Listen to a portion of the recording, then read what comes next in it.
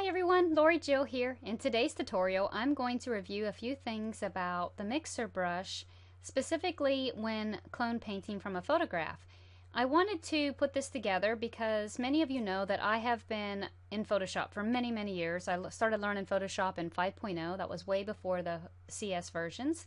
And more recently, I have been concentrating my focus on digitally painting in Photoshop.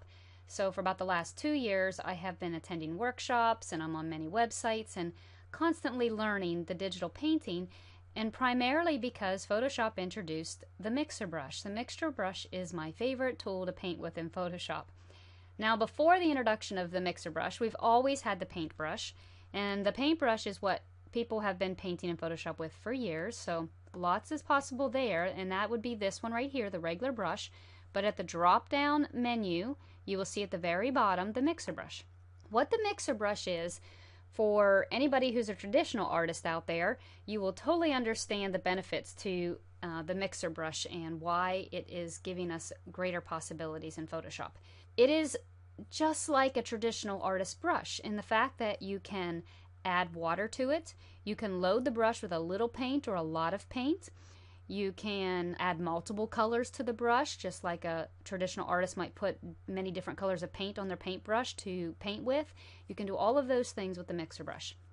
With the advancement of Photoshop, though, although a lot of the graphic arts world has been learning all these great things in the mixer brush, I still say anything new, it'll take some time before the education and trainers catch up to it. So there aren't a lot of photography instructors out there teaching how to turn your photographs into digital paintings using Photoshop. A lot of people are still in Corel Painter. I love Corel Painter, I have that program too, but not as much as I love Photoshop. So if I can do it in Photoshop, that's what I want to do, and my goal is to be able to teach you as much as I learn and help you do the same thing. In that, I've heard from a couple instructors, and I don't want to say that everybody is not trying to learn this. It's a huge program. All that we can do is share back and forth with each other what we learn and what works and doesn't work. But I heard on a website, very famous website, a misconception that I want to put straight because I believed it and I taught it in some of my previous workshops, but it's not completely true, and I have now heard the person come back onto the website and apologize for the fact that they didn't completely teach it correctly, so that I'm kind of doing the same thing. I've taught this incorrectly. The option bar at the top of the mixer brush does control a lot of things, whether you're using it as a cloning brush or a regular painting brush, and that's the purpose of this video, is hopefully I will clear some of that up and show you what I have personally learned by experimenting with my tools. I heard Julianne Cost, I think just last week, say, the best way to learn how to create in Photoshop is to learn the tools inside and out, know exactly how to use everything you want to use so that you can create what you want to create. So we're going to talk about, first of all, how to use the mixer brush as a cloning brush.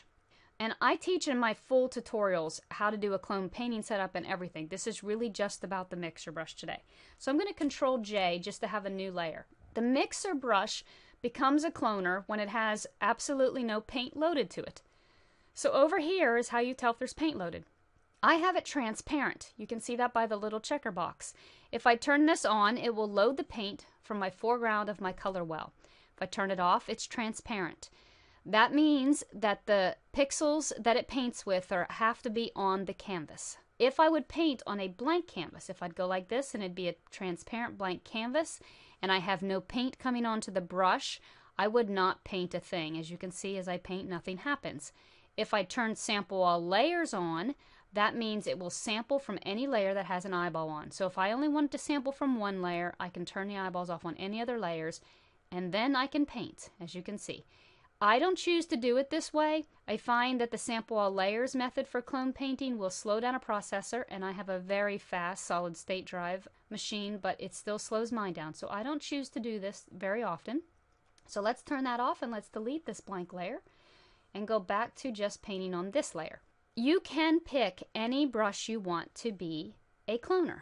You just go under your brush preset. These are the default brushes that come with Photoshop, but you can do the flyout menu. You can pick any number of brushes that you want to, and you can pick any brush you want to be a clone painting brush. So a soft round, you can do a round fan, stiff, thin bristles. You can pick a sponge brush, a spatter brush, anything you like. So let's just do that. Let's pick a sponge brush. There we go. Okay, so now I have a Photoshop default sponge brush, nothing loaded, so it's transparent. In order to make it paint, the wet must be somewhere between 1% and 100%. One of the misconceptions is that that doesn't matter, and I'm going to prove to you that it does. If I'm at 0%, you're going to see that I can't do anything. The canvas paint, that would be this doggy. By the way, this is a friend of mine's doggy, so it's very sweet. He let me use this to paint with. If the wetness is 0%, that means this is a dry sponge and my canvas is dry. And if you, in real traditional medium, if you had a dry canvas of paint and a dry sponge, this is what would happen. Nothing. So if you turn it up to like just maybe not 1%, but let's just go down here in a very low, 4%. I'm going to zoom in a little bit so you can see this. And I would paint. I always just hit my B key to go back to my brush. If you wonder how I get to my brush so quickly, my B key gives me that. If nothing much is happening, 4% is not a lot of water. A little bit's happening, but not a lot. If I move this up some, let's go to 25%. Still not very much. So you can see as I move around, it's a sponge, so it's moving, just not very quick because I only have 25% water on my sponge. If I go all the way up to 100%, I can move much faster. I don't know if you can see that. It's a sponge brush, so it's not moving the same as you might think something else. It moves like a sponge. But that's what the wetness does. It either makes my sponge a little wet or makes it a lot wet. And that's the same with a bristle brush or any other kind of brush. Just how much water do you want to apply? How wet do you want things to be for mixing your paint? And if you think about it in the terms of traditional paint, it's much easier to understand.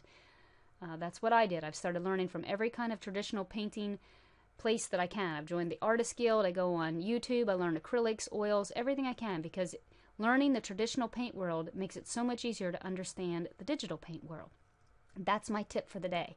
Okay, so let's go pick another brush. Actually, you know what? I'm going to go into my tool presets. This is where I save my brushes, and I save them under tool presets because when I make all these adjustments up here, even when I add color, if I save it as a tool preset, it saves it here for me, so I don't have to keep making those adjustments. This is actually my animal brushes, so I'm going to pick my big hair brush, and we'll just work with that. Let's go ahead and copy again. Let's work on another layer. I'll turn that top one off so you can see what's going on. Okay, so I now have my big hair brush. This comes with some of my courses, by the way, and is available on my website, but you can use, this is just a bunch of dots. That's how I make my hairbrush. Now, what I want to do is show you same thing with this brush. We're going to take this wetness way down, and if I paint with it, it just moves it not even noticeably. And if I move it all the way up to pretty wet in the 80s, you'll see I can move it much easier, much faster. Now, another misconception is that the flow doesn't do anything. Let's take that wetness all the way up to 100%. So we know I've got 100% of water. My canvas, my paint is very wet. With the flow, it's at 100% right now, so I'm not controlling anything. When I paint, 100% water, 100% flow, everything's just happening very quickly. And if you like to paint quickly, sloppily, that would be a good method for you. But if you want things to be a little bit more controlled, and when I paint fur, I tend to like to take my flow down. Now watch what happens when I take my flow way down here in the teens. I'm using the same brush, I haven't changed the size or anything on it. I've got a lot of wetness, so it's moving pixels, but I get to control with my flow and my pressure sensitive pen how quickly that happens. If I push harder, which I'm doing right now, I can make it flow just like this. But if I push lightly, then I can make it flow very light off of my brush. It's just like a traditional brush. If you have paint on it and you push very hard on the canvas, you can push a lot of paint onto the canvas. But if you push lightly, which I'm going to do right here, if I push lightly, you're not going to see it because that's a blank. You have to find another piece of fur so you can see something in contrast. Let's come down here. If I push lightly, I can make it come very light. See that? Very light. If I push hard, I can bring it out further. So that's what flow does for you. Love that control. Now, the load and the mix, I would have to say with the cloner brush, they don't do a lot. They do much more for you when you're actually adding paint into the brush, which is the next thing I want to go ahead and show you quickly. When you add paint to your brush, if you click this button right here, you can load whatever the foreground color is. If you do the drop down, you'll see load solid color, or load brush. If you do the load brush, this is the way, and I'm not going to go into it in this lecture, this is how you can load multiple colors and make your brush dirty and have a lot of colors on your brush, which traditional artists love to do. But we're just going to keep it with the solid color only, with the pink, so that you can, I'm using pink so that you can see what it does. And let's come down here to a good fur part. It is controlled with the mix. If you take this mix all the way down here, go all the way left, it pulls the most paint from here. So with everything else set fairly, let's go ahead and take everything else all the way to 100%. So we're very wet brush. We're going to load our brush fully with 100%, which I'll explain just a second, and we're going to let it flow off at 100%. But the mix is going to be nothing but pink. Okay, so I'm going to make a brush stroke. And as you can see, it's pretty much nothing but pink. And it flows very fast, very bright. Now, if I want less pink and I want it to be wet, but I want to kind of mix in with this fur, if I take this mix and I go all the way the other way, a very small amount of the pink will happen, but it does happen, as you can see, but it mixes much better. Can you see that? It's mixing with the canvas. It's picking up some of that brown. If I come over here to the white, you'll see it'll pick up some of the white. So it starts to mix with the canvas when you come up here much better. Now, an even better way to control that is, again, with the flow. Take that flow back down into the teens. And so then you're not only mixing pink, and it's very hard to see here because there's a small amount of pink, but it's flowing off my brush according to how much pink I want to lay down by my pen pressure sensitivity. So those two things control that. Let's come up here to a clean blank place so I can show you load. Now, load determines how much paint I have on my brush. At 100%, I could literally just paint. I have the flow very, very low. Hold on.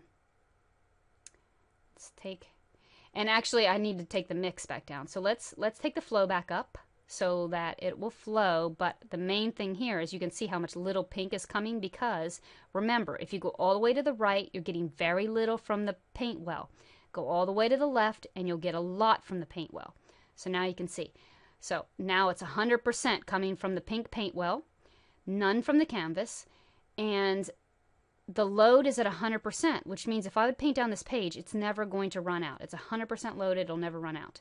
If I take this load all the way down here, it means I'm just barely dipping my brush into paint. There's just a little teeny bit on the end. And as I paint, you're going to see the load wears out. Now, it didn't wear out as fast because my brush is wet. Okay? So if I take my brush and I take the wetness way down, so I don't have any, it's fairly dry brush. I'm going down in the 10% or so. Fairly dry brush, very small amount of load. And I push,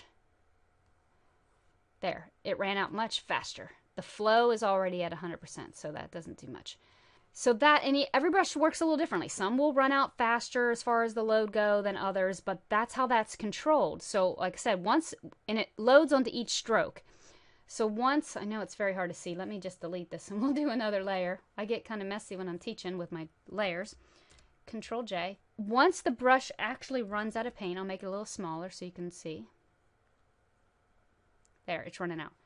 If I don't pick it up, which I'm not, it's dry, it's empty. That's all the paint that was on it. Okay, that's all that load does. And again, like I'm saying, it's not going to make a whole lot of difference in the mixer, just in when you're adding paint.